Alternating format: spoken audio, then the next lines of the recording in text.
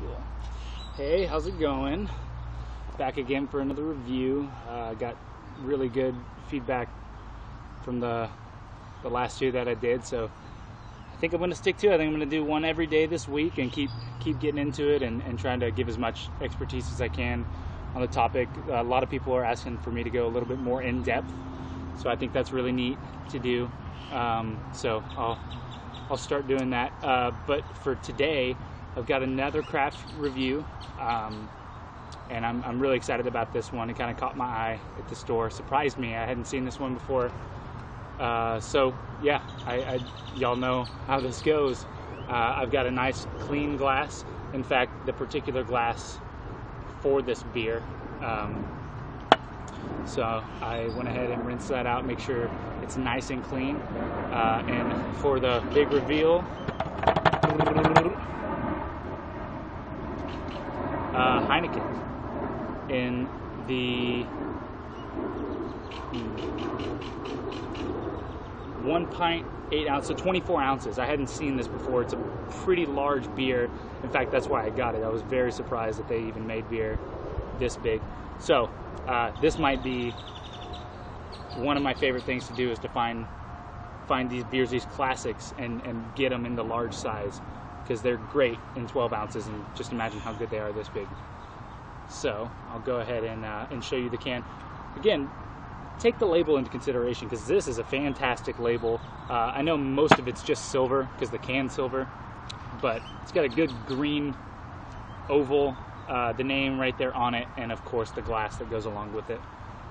Just a total perfect beer. And I'm outside today. It's a beautiful day.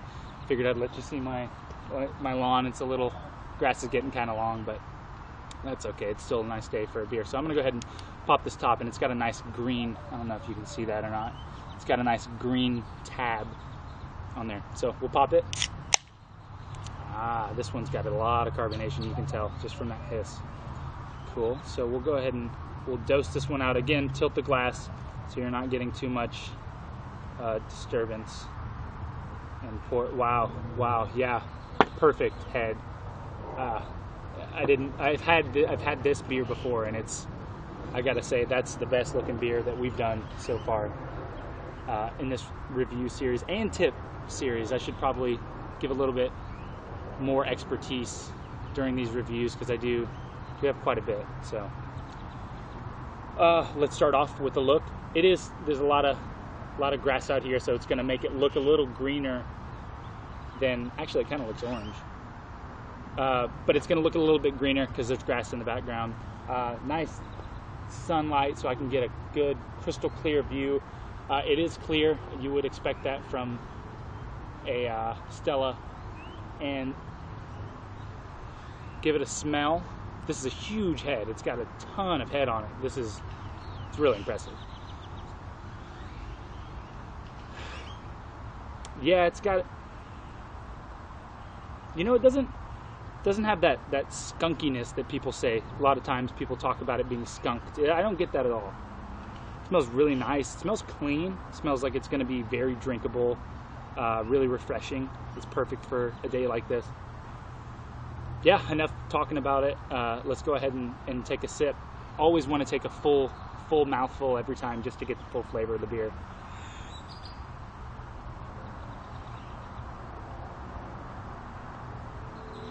Wow. Again, that's I hate to say it, but two world-class beers in a row. This is turning out to be a pretty good review show, if you ask me. And that's exactly what it is. It's a world-class beer brewed in Holland.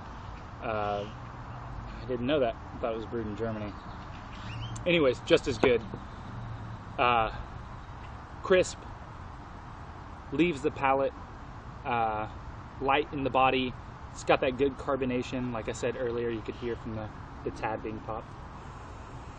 And the nose on it is just faint enough to where you wanna keep smelling it. Go in for another sip.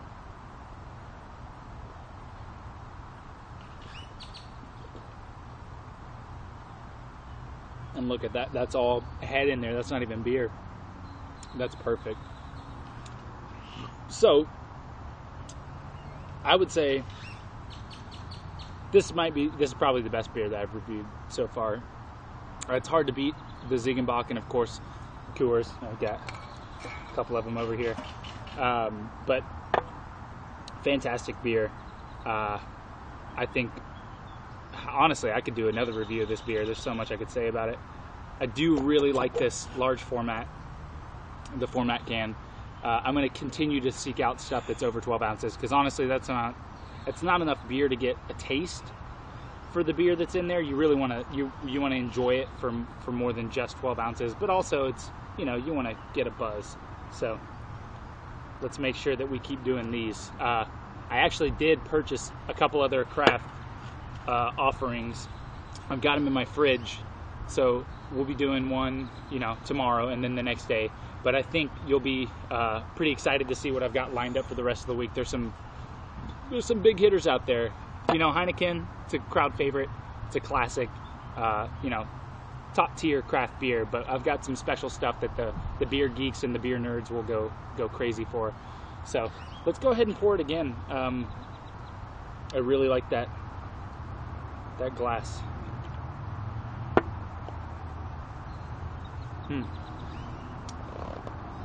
Take a look. Look at that. That is craft beer.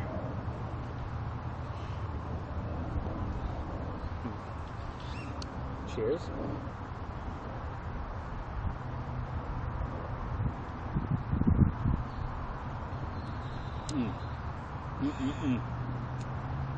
Well, I don't know what else I could say. This is, this gets an A in my book as far as beer goes. It's something that I definitely want to drink all the time. Now that they have them in 24 ounces, who knows? Maybe they'll be in the 40 ounce soon. Or maybe they already have 40 ounces. I don't know. But I would like to get a hold of one of those and drink it, and maybe I'll do the review of that one as well, because it does change the taste. You've got, so much more liquid in here that you're going to affect the taste of the final product, and it's much more enjoyable. So with that, I'll send off, and let's all drink a little bit more. Cheers.